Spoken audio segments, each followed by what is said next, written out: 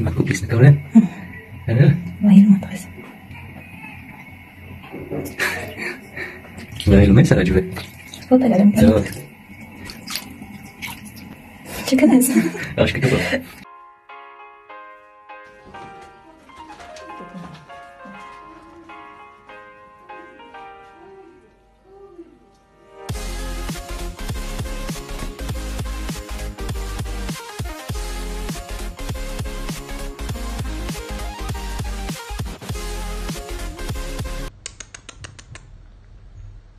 قدام الكيس ها نشوف هادي انا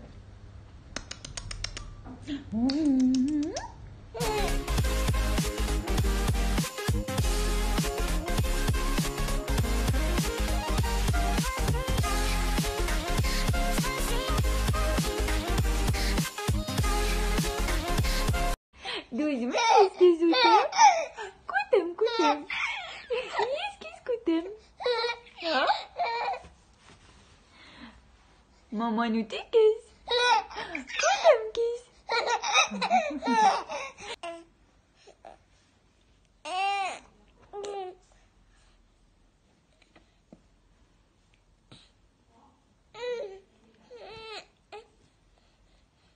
Léo?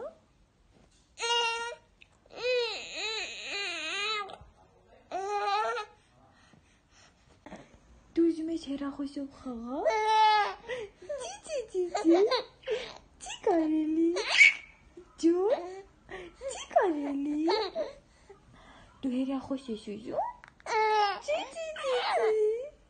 چی کارلی؟ تو شاد بجورس؟ ها تو شاد بجوری کس؟ چی؟ جون؟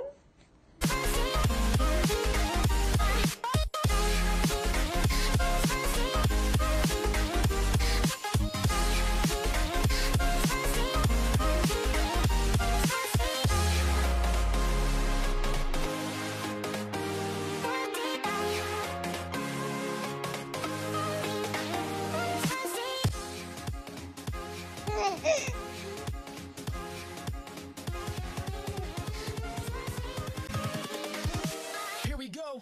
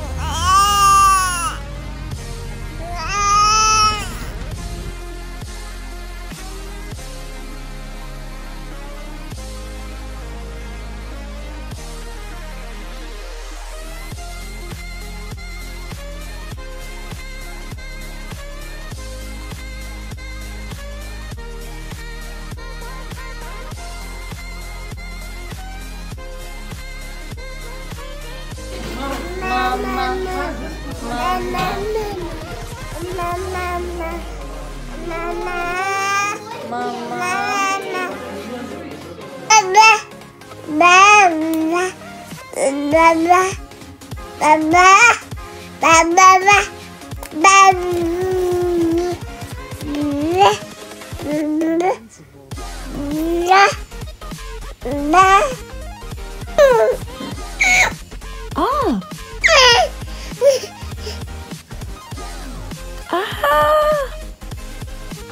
Au!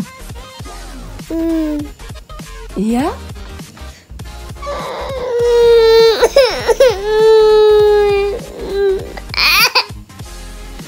Ari. Ari.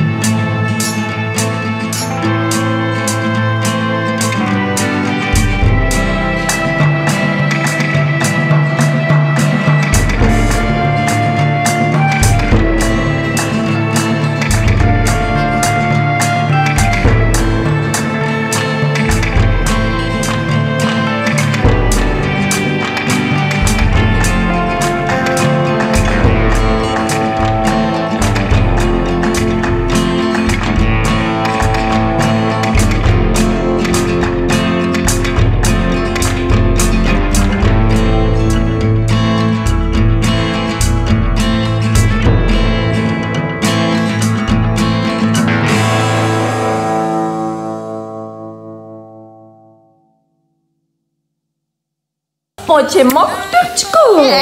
Որտեղ պաչեմ։ Որտեղ պաչեմ, ցույց տուր։ Մաքուր չկա։ Հա,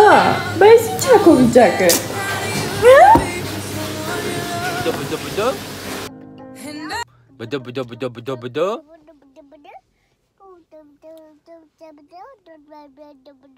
Բդո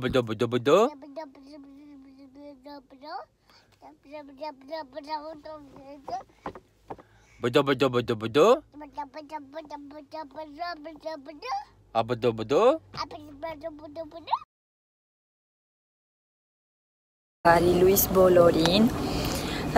Ես այսօր սկսում եմ նոր վլոգ, թեման արդեն գիտեք, ես ձեզ ասել եմ, ճիշտ է այսօր ամսի 12-ն է, իսկ վաղը արդեն ապրիլի 13-ը, ինչը նշանակում է, որ իմ տղու ծնունդն է, ու ես հիմա պատրաստվում եմ Լեոյի ծնունդին, առավոտյան Լեոյին բերել եմ մնգո, ու հիմա գնում եմ տուն, մի քիչ կպատրաստեմ, ուզում եմ իր տորթը այսօր արդեն թխեմ վերջացնեմ, որ վաղը շատ անելիքներ չունենամ, գնամ տորթը կթխեմ, Լեոյից բերեցի մնգո, բայց այդքան էլ լավ չմնաց, մի քիչ այդպես նեղվեցի, չգիտեմ, մտածում էի մենակ Լեոյից հա, բայց մի քիչ որ մնացի, տեսա, որ բոլոր երեխեքը այս անգամ ովքեր գալիս են, լացում են, լացելով են գալիս չեն մնում, անգամ Լեոյից մի քիչ մեծ երեխեք, չէին ուզում մնային, մի խոսքով մտածում է երևի ինչ-որ մի բան են չի եղել մնգոյում, Լեոն նեղվել է, բայց որ տեսա գոնե բոլոր երեխեքն են այդպես, մի քիչ հանգստացա։ Մի խոսքով այսօր կգնանք, մի ամբողջ օրն եմ այսօր վերցրել, բացի դա, քանի որ հիմա արձակուրդներ են, ասեցին, որ Լեոն կարա ինչքան այս ամբողջ շաբաթն էլ մնա, բայց վաղը կոնկրետ չեմ վերցրել, չի գնա, մեկ էլ մյուս օրը կգնա։ Մյուս օրն էլ ասեցին, որ այնտեղ Լեոյի համար կկազմակերպեն ինչ-որ մի բաներ, որ իրան ուրախացնեն, կերքեն, կխաղան, այդպես, հիմա գնանք տուն, ես ենքան բանն եմ անելու, պետքա գնամ շուկա, այսօր շուկայի օրն էլ է, գնամ գնումներս անեմ, չգիտեմ, որ պահերը կհասցնեմ նկարեմ, հետո գամ արդեն ինձնով զբաղվեմ, տեսնեմ մազերս ինչ եմ անելու, մի խոսքով, եկեք գնանք, սկսենք, իրար հետ սկսենք, ես էլ մենակ չեմ լինի, չնայած ինձ համար դժվար է լինելու չեմ հասցնելու նկարեմ, համար չի լինի, որ դնեմ այդ ընթացքը, բոլոր ընթացքը տեսնեք, բայց ամեն դեպքում այնպես կանեմ, որ դուք էլ մասնակցեք, դե մնացեք ինձ հետ կապի մեջ։ Մտածեցի, որ ավելի ճիշտ կլինի, մի հատ գնամ ես շուկա, շուկայից սկսեմ, պակաս պրատ ինչ կա, տենց սաղ վերցնեմ, գամ տուն, նոր սկսեմ, որովհետև այսօր թարսի պես ենքան բան կանելու, պետքա տնից դուրս գամ, մի քանի տեղ ունեմ գնալու, ու չեմ ուզում, որ կիսատ մնա, այդպես կիսատ թողեմ ու նոր գնամ, դրա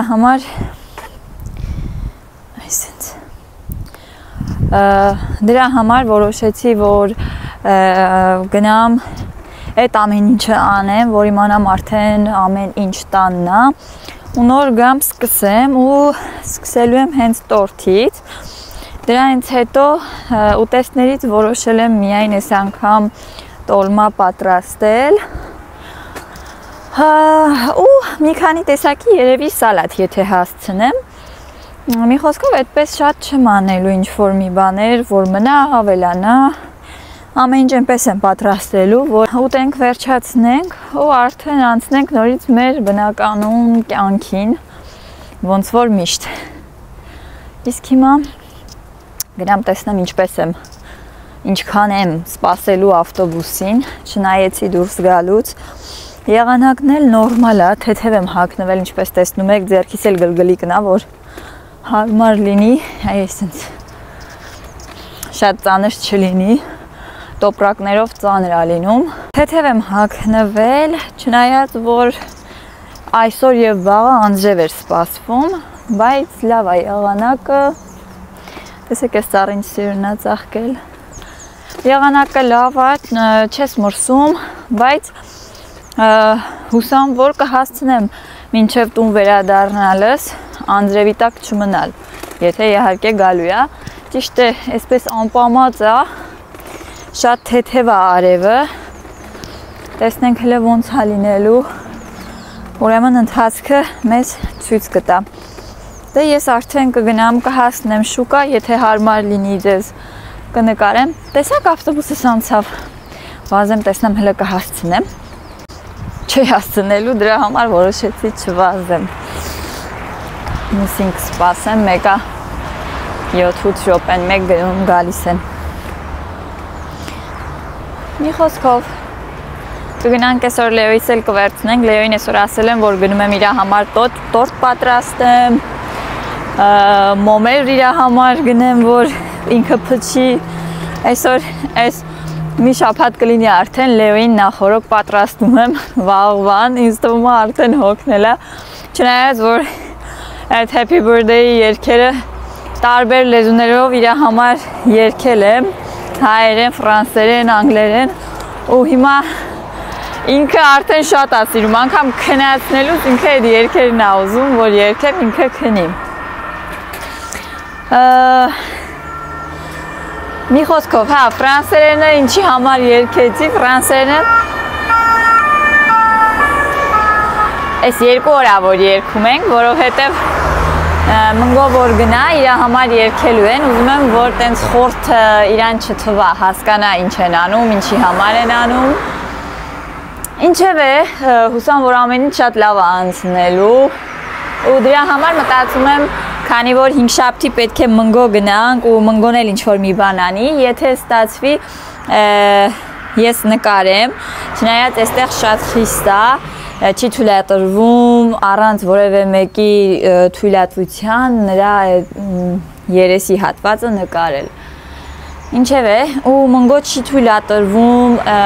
տորթել տանել, հարցրեցի, ասեցին, եթե ուզում ես ինչ-որ մի բան բերես, միայն միրգ, ու ոչ թե սա կապված է COVID-ի հետ, այլ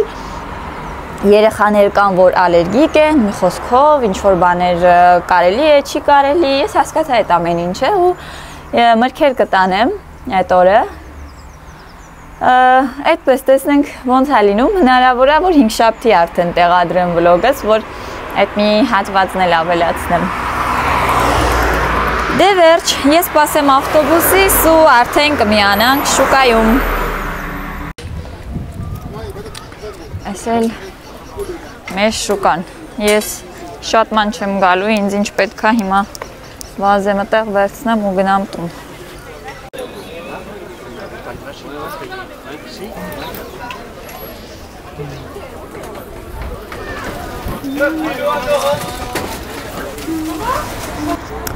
Ես շուկայից ինչ որ պետք էր վերցնելու վերցրեցի, ինձ մնաց մենակ կաղամբի կամ էլ տերևի հարց լուծեմ։ Մեկ էլ մնում է հիմա մի հատ մտնեմ հենց այստեղ, մի հատ Lidl կա, մտնեմ Lidl, այստեղից էլ հացը վերցնեմ, համ էլ տեսնեմ կաղամբ կգտնեմ, թե ոչ։ Ու գնամ սկսեմ, մի քանի բան էլ դեկորացիայի հետ կապված է պետք, բայց երևի դրա համար կգնամ ակցիոն, նման բաները այնտեղ եմ շատ լավ գտնում։ Ու շո, արդեն գնամ տուն։ Ես արդեն տուն վերադարձա, մի 2 րոպեից կհասնեմ։ 2 ժամ տևեց ես դուրս գալիս, մինչև գնացի եկա։ Հիմա գնամ գոնե հասցնեմ տորթս շուտ թխեմ, որ տորթս պատրաստ լինի։ Արդեն հանգիստ կլինեմ։ Մի քիչ հոգնեցի, բայց ընդհանուր դեռ լավ է։ Շարունակում ենք մեր օրը, գնում եմ ու մի անգամից սկսեմ, չգիտեմ ինչքան եմ հասցնելու նկարեմ, որ պահերը կհասցնեմ, բայց գնում եմ ամեն ինչ շատ արագ պետք է անեմ, որ հասցնեմ։ Արդեն մեզ մոտ 12:30 է լինում, Լեոս երևի արդեն պատրաստվում է քնելու։ Ես արագ անեմ, որ համ իրան պետք է վերցնեմ, համ պետք է մի պահ տանից դուրս գամ նորից, վերջը։ Հուսով եմ, որ հասցնելու եմ, որ սաղ իմ սրտով լինի։ Եղանակն էլ ասեմ, որ գնալով բացվեց, ոչ մի անձրևային կարծես թե տրամադրություն չկա։ Մի քիչ քամի կա, բայց լավ արևա դուրս եկել, ընդհանուր չենք մրսում։ Всё, գնացինք չշատախոսեմ, դեռ շատ կխոսեմ։ Ես եկա տուն հասցրեցի ամեն ինչ տեղավորեմ այսպես սեղանին, չնայած այդքան էլ շատ չեն գնումներս, բայց մի խոսքով ուզում եմ հասցնեմ ձեզ իսա ցույց տամ ու գոնե կարողանամ մեկ լիստ խմորեղենս պատրաստել։ Խնդրեմ, հիմա բարի գալուստ իմ շուկա ցույց տամ ձեզ ինչ եմ վերցրել շուկայից։ Ցուցակով գնացել էի արդեն այնտեղ պլյուս մինուս էի անում, որ իմանամ ինչ եմ վերցրել, ոչ մի բաց թողում չլիներ, ու վերցրել եմ այսպես խնձորներ եմ վերցրել, Լեոս այնքան շատ ասում իմ Լեոյի ամենասիրելի միրգն է խնձորը, որ ամեն օր էլ ուտում է ու օրը մի քանի անգամ։ Խաղող եմ վերցրել, այդքան էլ հաջող չէր, բայց ընտրեցի ամենահաջողը, տեսնեմ հələ ոնց է լինելու։ Վերցրել եմ անանաս, վարունգ, լոլիկ, թարմ համեմ, ելակ, սա վերցրել եմ խմորեղենի համար ու նաև բանան ունեմ տունը, այնպես որ բանանով և ելակով եմ պատրաստելու, իսկ արդեն հացը և կաղամբը վերցրել եմ Լիդլից, ընտիր կաղամբեր ու ինձ թվում է հենց հատուկ իսկական տորմի համար է։ Այսքանն էլ իմ գնումները, ինչը որ պակաս էր, ես վերցրել եմ, մնացածը արդեն տանը ամեն ինչ ունեմ, մնում ուղղակի հասցնեմ սկսեմ, որ հանգիստ լինեմ, ասեք այսքան շատախոսելու փոխարեն, գնա ու սկսի, ես հիմա այս ամեն ինչը շուտ լվանամ տեղավորեմ ու անցնեմ տորթիս, որոշել եմ բիսկվիտի խմորով պատրաստել, մի անգամ բիսկվիտի խմորը փորձել եմ, շատ լավ աստացվել ու հենց այդ եղանակով եմ ուզում անել, հուսով եմ, որ կկարողանամ գոնե ձեզ հետ էլ կիսվել։ Ժողովուրդ, այն անձրևի պահը լուրջ էր։ Ես հիմա գնում եմ Լեոյիս վերցնեմ պարտեզից ու հիմա տենց լավ անձրև է էլի։ Ճիշտ է տենց հեղեղ չի, բայց թրջվում ես մեկը կամացել չի գալիս, ոչ էլ մաղում է։ Գնամ Լեոյիս վերցնեմ, ես այնքան արագ եմ այս տորթի պահը արել, որ կարելի է ասել ոչինչ չեմ նկարել։ Մի անգամից դրել եմ հիմա գազի մեջ ու դուրս եմ եկել, որ ժամանակի տակ եմ դրել։ Դուրս եմ եկել գնամ Լեոյիս վերցնեմ ու հետ վազեմ տուն։ Տեսնեմ Լեոս այսօր ոնց է մնացել։ Արդեն Լեոն մի ամբողջ օրով է մնում, ոչ թե մի քանի ժամով, այսինքն առավոտից մինչև ժամը 5-ը։ Գնանք տեսնենք հիմա ինչ է անում։ Չնայած որ չգիտեմ առավոտյան ասացի թե ոչ, չեմ հիշում, բայց Լեոսս մի քանի օրը լավ չի գալիս, չգիտեմ ինչի։ Տեսնեմ ոնց է, իր սիրելի դասատուն չկա, հիվանդա ու չի գալիս, ինձ թվում է այդ է խնդիրը ու հենց այն նոր դասատուներն են, որ ինձ թվում է այդ փոփոխությունը ազդել է իր վրա, մյուս երեխաների համար չգիտեմ ինչ են իրենք լացում, ես արդեն հասա։ Ալի, դուրս ենք եկել, Լեոս այսօր շատ լավ է մնացել, ասեցին, որ մինչև վերջել հանգիստ խաղացել է, մենակ իմ գնալուց հետո է մի քիչ լացել, հետո արդեն լավ խաղացել է։ Անձրևի տակ տղես վայելում է, անձրևն է վայելում։ Լեոս ջան, այ բալ, խանութ չեն գնում, տղես։ Լեոն սովորել է, որ միշտ գնացել ենք պարտեզից հետո խանութ։ Սիրուն տեսարան, Լեոն մեզ ընձեռնեց։ Դե լավ, ես Լեոյից գրկեմ ու վազենք, շատ չթրջվենք։ Լեո ջան։ Արի մնացինք անձրևի տակ, շուտ արա։ Ճանապարհներս երկարացրեց իմ տղեն։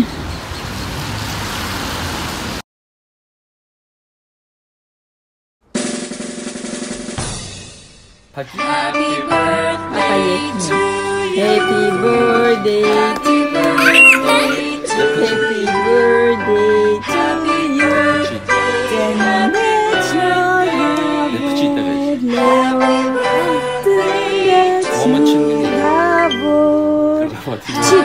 birthday to you. Allez, mon mère, petit.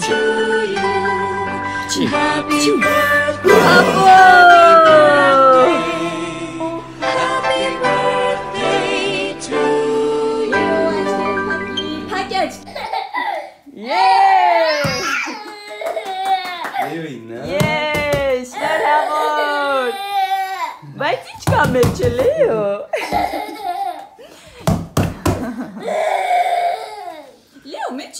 կա։ Ինչ կա մեջը։ Բացեք տեսնենք ինչ կա մեջը։ Բացեք տեսնենք մեջը ինչ կա։ Լավ, գնացինք բացելու։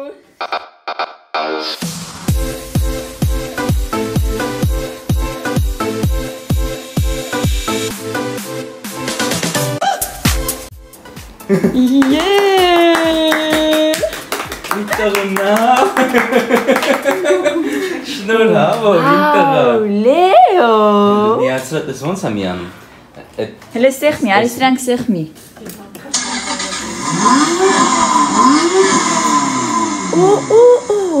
Music mode.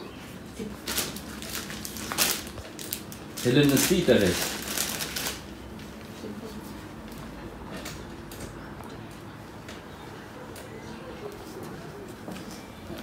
Այ նստենք մեջը Հələ նստանները չեմ դրել բայց լավ, ոչինչ, դե այս նստենք Հետո մեզ պապան կսովորացնի Օպա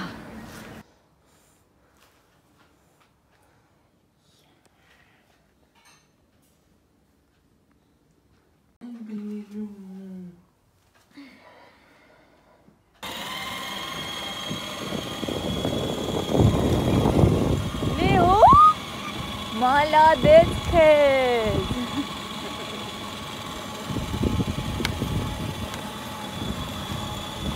Leo.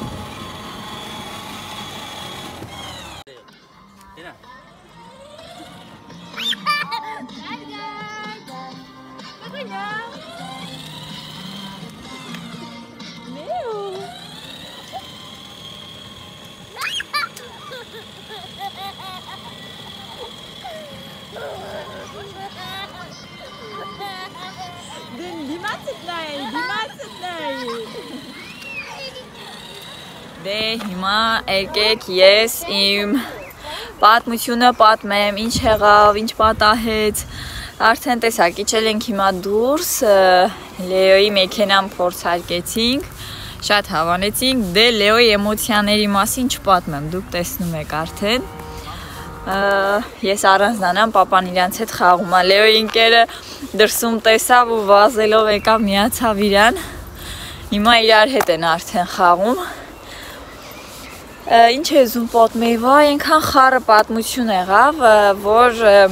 ես կարելի ասել ոչ մի բան չնկարեցի, իմ ուշկու միտքը միայն, որ ուղղակի ես հասցնեի այդ դեկորացիան անեի, որ տղուս նկարեի, ճիշտ է մի քիչ ուշացումով, շատ դժվարությամբ, դե գիտեք Լեոին, ոնց կարելի է նստեցնել, Մի քանի ժամ չեր տևի, եթե ինքը խելոք նստեցնել մի քանի րոպե ու բացատրել, որ պետք է նայի կամերային, որ պետք է տեղից չկանգնի, չշարժվի, ինքն էլ հոգնել էր արդեն, մենք էլ հոգնել ենք, ֆոտոսեսիան սկսեցինք ժամը 4-ին, հիմա մեզ մոտ արդեն 8-ն է լինում, չենք սկսել է 4-ին նոր բերում էինք, պատրաստում էինք ու Լեոն արդեն հոգնել էր, որովհետև այսօր մի քիչ ոնց որ լավ չքնեց, ոնց որ մյուս անգամներն էր քնում ու դրան համար արդեն քունը սկսել էր տանել, նվնվում էր անընդհատ, ինչ որ տեսնում էր ուզում էր ու մի կերպ ենք իրան համոզել, որ թույլ տա մի քանի նկար անենք իրար հետ Մենք երեքով մի քանի նկար ունենայինք իրար հետ Ես նկարները կդնեմ անպայման, որ դուք էլ տեսնեք Ճիշտ է, պատկերացրեք Արդեն որ ինքը որտեղ որ ինքն էր հանգիստ նստում Մենք ենքան էինք հոգնել, որ ես մեր դեմքից Ես փորձում էի այսպես ժպիտ ապահովել Բայց Սիփանը արդեն հոգնել էր Ի վիճակի չէր ոչ ինքը նստեր, ոչ երեխեն Արդեն ինքն էլ ներվայնացել էր Հոգնել էր Շատ դժվար է այս երեխեքի ֆոտոսեսիան, իրա մի տարեկանը ավելի հեշտ էր, չէր քայլում ու որտեղ նստացնում էի, այնտեղ նստում էր Չնայած ինքը մի տարեկանից հենց իր ծննդյան օրից սկսել է քայլել, մի քիչ շուտ սկսել է քայլել, բայց այդ օրը շատ լավ անցավ անգամ դրսում, որովհետև փոքր էր, այդ փուչիկները հետաքրքրում էր իրան, իսկ հիմա արդեն փուչիկներ էլ կար իրա դիմացը, բայց ինքը չէր էլ նայում դրանց, վերջը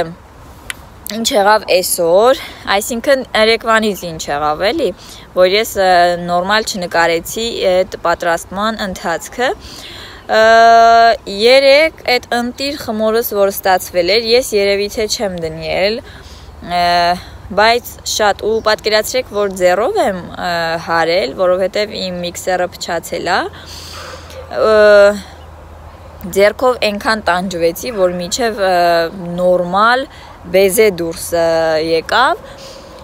ու դրանից հետո, երբ որ դրեցի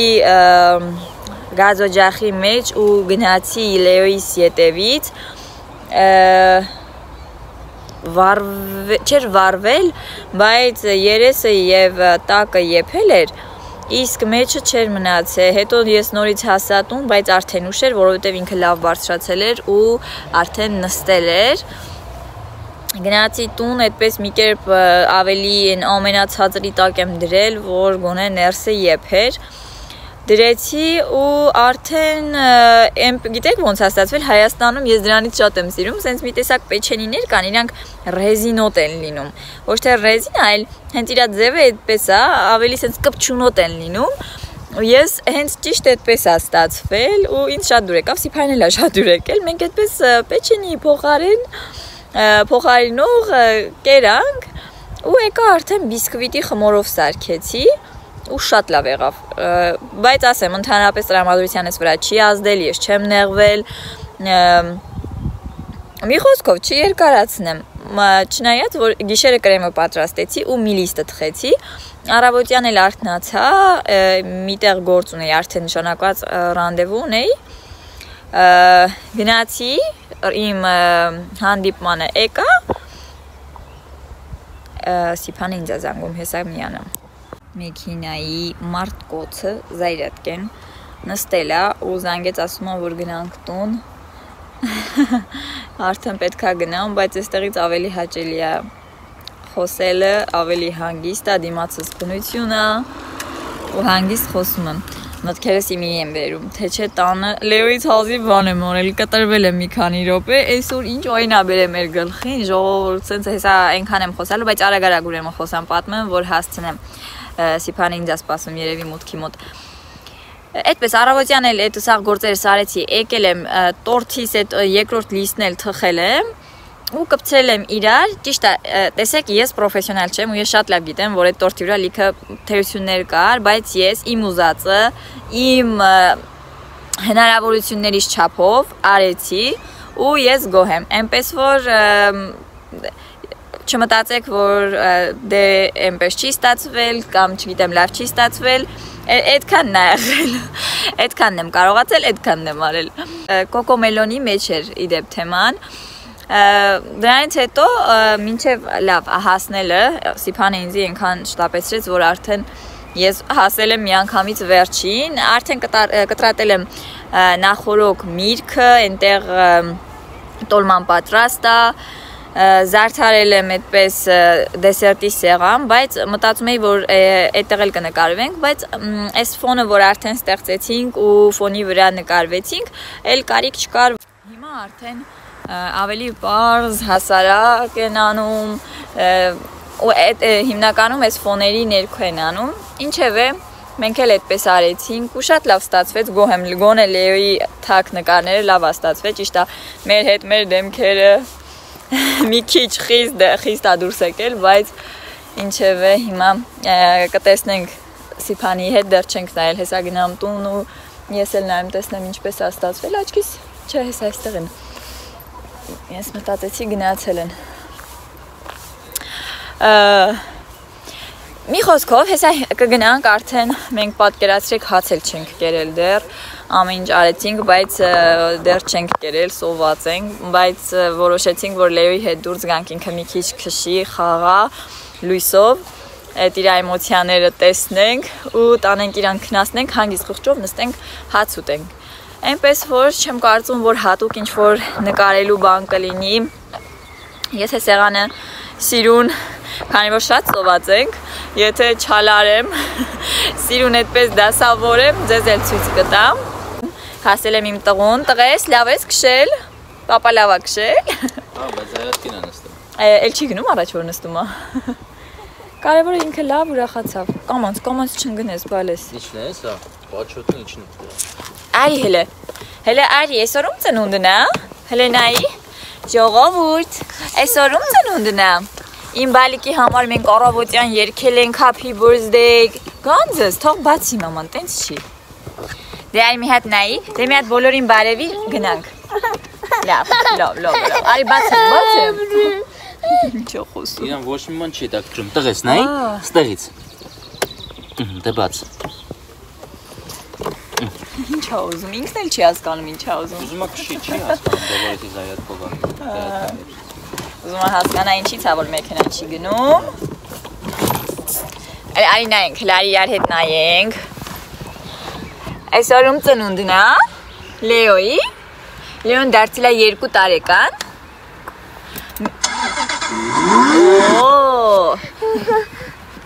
Չի աշխատում, բալես, չի գնում առաջ։ Հələ լեսի, հələ արի պատմենք։ Առավոտը մաման տորթիկ էր բերել պուճուր, դու փչել ես։ Ոյ, Լեոն իր տարերքի մեջ է իսկականից։ Հալ։ Արի պատմենք։ Մի տարով էլ մեծացավ Հուսանք Լեոն։ Երևի մեծացավ իմ բալեն։ Հա, պուճուր։ Ինչ, ուզում ես գաս, գնամ։ Հանգարում եմ իրան, ոգևորված ա տղես։ Դե արի դու հաջող արա, դե որ չբարևեցիր, արի հաջող արա։ Այդ շատ լավ ա անում, սրտով ա իրա։ Տղա, չի կարելի տենց։ Բալ։ Մի խոսքով, ժողովուրդ ջան, էս էլ իմ տղուկի ծնունդը, կարևորը որ մեր սրտով էր, ճիշտ ա մի քիչ շատ հոգնեցինք, որովհետև Լեոն շատ մեզ հոգնացրեց իր այդ նվնվալով։ Ինքը ավելի շատ մեզ հոգնացնում է ոչ թե այնպիսի արարքներ անում, որ մենք հոգնում ենք, այլ որ նվնվում է արդեն իր այդ ձայնից, ուղղակի նեղվում ենք ու հոգնում ենք իրոք։ Բայց ամեն ինչ շատ հանգիստ ու թեթև անցավ, ոչ մի լարվածություն չկար։ Մենք որոշել էինք Լեոյի հետ այսօր դուրս գանք այն նախորդ տեղը, որ գնացել էինք իր ընկերոջ հետ խաղալու։ Որոշել ենք նորից այդտեղ գնալ, բայց քանի որ մեզ մոտ անձրև էր, նոր ա կտրվել, բայց սառնոտ ա, արդեն վերարկուիցս տեսնում եք։ Մի ուրիշ անգամ կտանեմ այնտեղ։ Այս աղյավ արդեն որ իրան հանեցինք դուրս մեքենան քշելու փորձարկելու, իր համար եղավ արդեն այդ կարուսելները, որ պետք է գնայինք, այդ խաղասրահը։ Ինքը շատ ուրախացավ, կարևորը իմ համար իր ռեակցիան էր, որ ինքը ինչ-որ նոր նվերից շատ ա ուրախանում, բայց շատ շուտ էլ հոգնում ա։ Իսկ այս մեքենայից մենք իրան չենք կարում կտրենք, ինքը հենց հիմա ոգևորված, մենք իմաստը չենք հասկանում։ Անընդհատ դուռը բացում ա, բարձրանում ա, նստում ա, փակում ա, նորից բացում ա ու նույն անընդհատ անում ա։ Թե հիմա ինքը ուղղակի ոգևորված ա, թե փորձում է էլ ինչ անի, որ մեքենան աշխատի, չեմ հասկանում։ Կոշիկի թելերը բացվել ասիք։ Նստի։ Հայ, ամենակարևորը, որ ես մոռացա ասեմ ձեզ, այսքանը որ հասցրել եմ ու ինչ որ տեղել չեմ հոգնել, ճիշտ է, ֆիզիկապես հոգնել եմ, բայց ամենակարևորը այն հոգեպես, որ սենց միտքս խաղաղ ա եղել։ Այս տղամարդու շնորհիվ ա, որ ինքը ինձ երեկվանից գործից եկել ա, հոգնած, այնքան ա օգնել, մինչև վերջ իմ հետ մնացել ա, քնել ենք ժամը 2-ին ու առավոտյան էլ իմ հետ արթնացել ա, ամեն ինչը իմ հետ ա արել։ Հա, բալես, մինչև վերջ, մինչև անգամ այդ հավաքելը, տեղավորելը, դասավորելը, երախուն նայելը, փոխելը մի խոսքով։ Դրա համար սենց թեթև անցել։ Ինչ ա եղել, բալես, ինչ ես ուզում։ Չի գնում քո մեքենան, ինչ ա անում Լեոն։ Հա, գանձս։ Օ, ամրագոտիներ էլ ունի։ Լեոն ինչ ա անում ժողովուրդ, ինչ ա անում ես Լեոն, ինչ ես դու ուզում։ Մամա, ինչ մամա, ինչ ես ուզում։ Անհանգիստ է։ Հա, գանձս, հա, քո մեքենայից ա։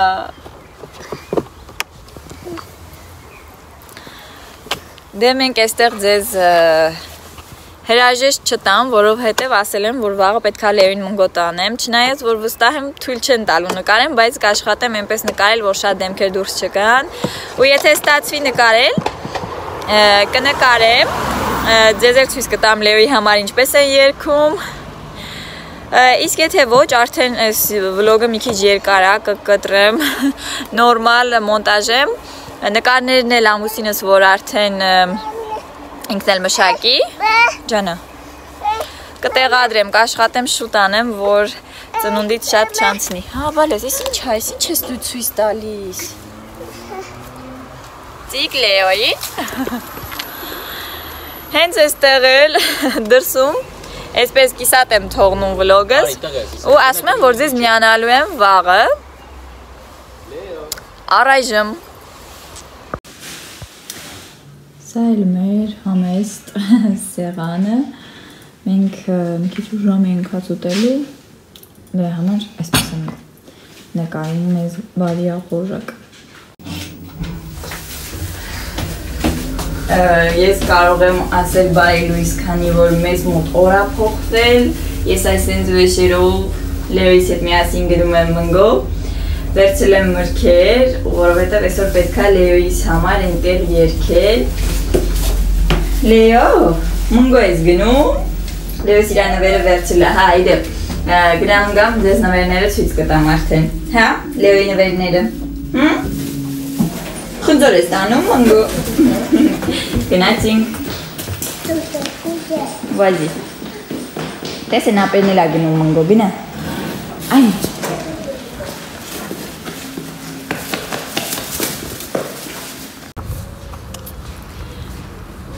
Լեոյից թողեցի եկա, այսօր լավ էր, մի քիչ էլի ուզում էր լացեր, բայց չգիտեմ ինչի է հիմա Լեոյս տես նեղվում, բայց Խելոք մնաց, բացատրեցի, որ գնում եմ գամ, քեզ ես սամայլոտդ կբերեմ, վերցրել եմ ձեռքից, որ նորից տանեմ։ Հա, մի քիչ տխուր, բայց առանց լացելու մնաց, լավ էր, գրկեցին իրան։ Խելոք մնաց, իր նկարներից էլ, որ ցույց տվեցի, այնտեղ բոլորը տեսան, մի քիչ իրան լավ էր զգում։ Խելոք մնաց, հիմա ես գործերով պետքա դուրս գամ, այս ինչ արև է։ Գործերով դուրս գամ, գնամ անեմ գամ, հետո ես ձեր Լեոյիս նվերները ձեզ ցույց կտամ։ Ես բոլորից թաքնվել եմ, որպեսզի կարողանամ միջև վերջ այս վլոգը հասցնեմ, փակեմ։ Գիտեմ, որ արդեն ուշ է, քանի որ ես սպասում էի պարտեզի նկարներին, իրանք ինձ ուշացրին, ես ուրբաթօրն էի սպասում իրենց, ասեցին, որ իրանք ինձ մեյլով կուղարկեն ու Ուրբաթ, երբ որ արդեն երեկոյան գնացի Լեոյին վերցնելու, ասեցին, որ ուղարկել են, հնարավոր է դեռ չի հասել, եկեք սպասենք, եթե շաբաթ մինչև շաբաթ հասնի, եթե չհասնի, երկուշաբթի դե այստեղ փակ է, աշխատանքային օր չի, երեքշաբթի արդեն ես ինձ հետ ֆլեշկա տանեմ, որպեսզի իրանք ինձ ֆլեշկայով տան։ Ու այդպես ես մնացի օթերից կախված իրանց նկարներին սպասելով, որովհետև ասացին, որ սիրուն նկարներ են արել այնտեղ։ Բայց ես դա երևի կտեղադրեմ հաջորդ վլոգի ժամանակ, երբ որ արդեն վերցնեմ։ Այնպես ստացվեց, որ շուտով Զատիկ է լինելու, արդեն Զատիկի վիդեոին եմ պատրաստվում։